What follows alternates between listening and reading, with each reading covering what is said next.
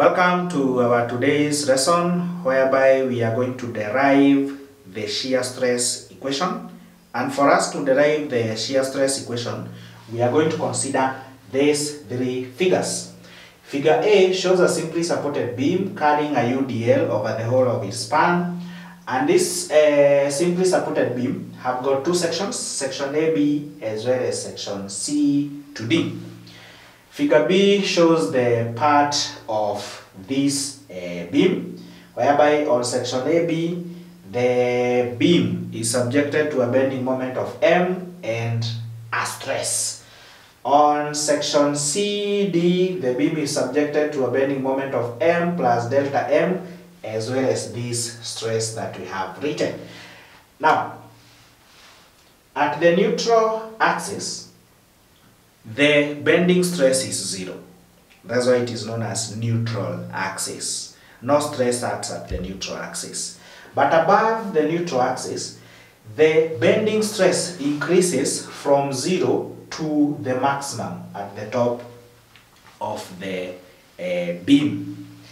Now, the distance between section AB and CD is delta x.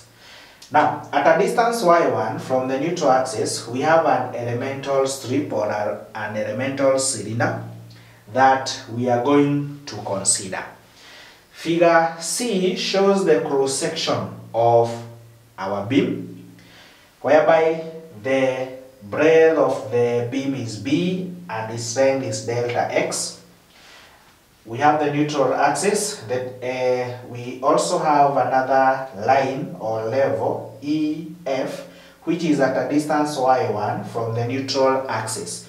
Now, above level EF, we have an infinite number of elemental cylinders. Now, considering one of those elemental cylinders that we have drawn here, this elemental cylinder is subjected to bending stress at both of its ends as well as bending moment. Now, the bending stress at the end of this elemental cylinder on the section AB will be given by M over I multiplied by Y. Now, this equation, we had derived it already in our previous video. That is derivation of the bending equation, whereby we usually have this relation: M over I is equal to stress over Y. Therefore, when you make stress the subject, we are going to have M over I multiplied by Y. Therefore, this is the stress on the end of the elemental strip on the section AB. Likewise, the stress of this elemental strip at this end on section C to D will be given by stress plus delta stress, because that is the stress subjected on the elemental strip at section C to D, which will be equal to the bending moment of M plus delta M, divide this by I, times Y. So those are the stresses at both ends of this elemental cylinder. Now, stress is usually caused by a force. From the topic of simple stress and strain, stress is usually given by force divided by area. So, making force the subject, force is usually given by stress multiplied by cross-sectional area. Therefore, where there is stress, there must be a force that have caused that stress. And therefore, the force on this elemental cylinder on section AB is going to be stress multiplied by cross-sectional area of the cylinder. Therefore, the stress on section AB is my over I, therefore we substitute it here. Therefore, we are going to have my over I times the cross-sectional area of the elemental cylinder is going to be delta A. Therefore, this is the force on the end AB.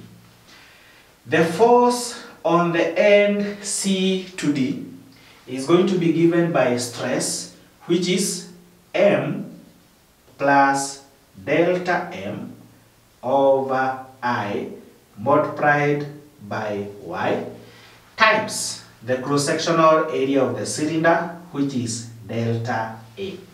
Therefore, this is the force at the end CD on this elemental cylinder.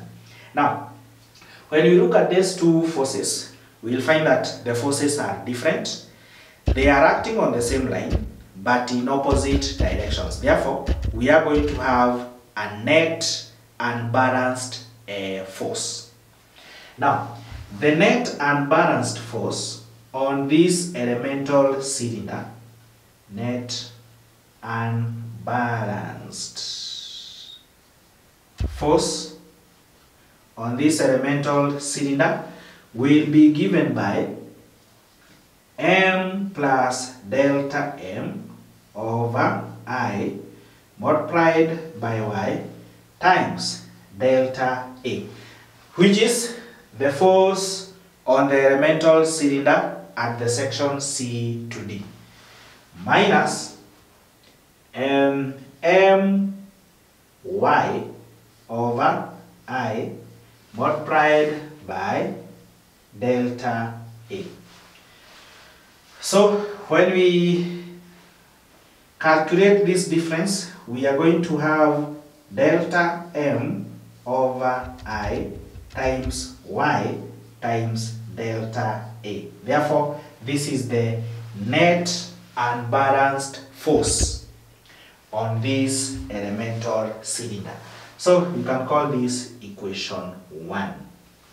Now, this is the net unbalanced force on one elemental cylinder. Now, for us to get the total unbalanced force, we are going to consider all the elemental cylinders that are above this line EF.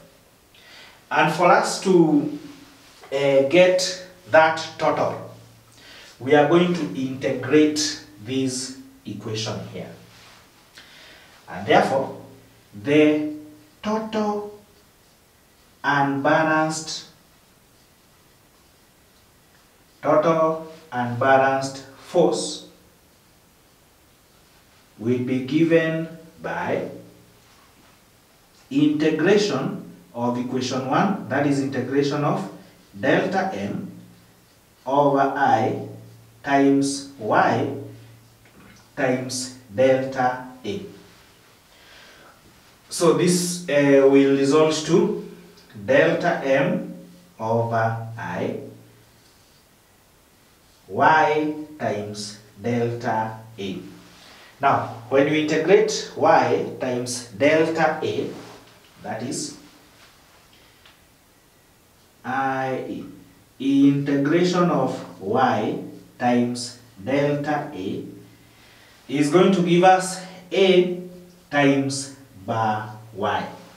And therefore, the total unbalanced force will be given by delta M divided by I multiplied by A multiplied by bar Y, whereby A is the cross-sectional area of the whole beam, that is cross-sectional area of the section above EF of this beam, and bar Y is the distance from the neutral axis to the center of gravity of the area above EF. Now, this total unbalanced force will cause the beam to fail as a result of shear stress. And for the beam to be able to resist failure because of this total unbalanced force, it has to produce a shear resistance. And this shear resistance must be equal to this total unbalanced force so that the beam doesn't fail due to excessive shear stress along line EF. And therefore, the shear stress, or in other words, the shear stress that will be developed to be able to resist or to counteract this bending moment here. So we are going to have shear resistance. The shear resistance must be equal to the total unbalanced force. Total unbalanced force. So that this beam doesn't fail as a result of excessive shear stress. Now, the shear resistance will be given by shear stress multiplied by cross-sectional area of the beam. And the cross-sectional area is given by breadth times the depth, that is dx. So that is the shear resistance, which must be equal to the total unbalanced force. And the total unbalanced force is delta M divided by I multiplied by A times bar Y. Therefore, when we make shear stress the subject, shear stress is usually denoted by this symbol that we call tau. Tau. T-A-U.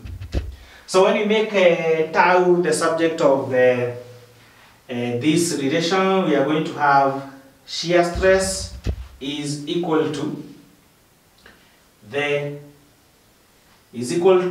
delta M divided by delta X times A times bar Y, divide this by I times B. So the shear stress is equals to delta M over delta X A bar Y divided by IB. Now, delta M divided by delta X, that is the shear force, which is denoted by S. And therefore, we are going to have the shear stress being equal to shear force multiplied by cross-sectional area times bar Y divided by the moment of inertia times the breadth of the beam. And therefore, this is now the shear stress equation.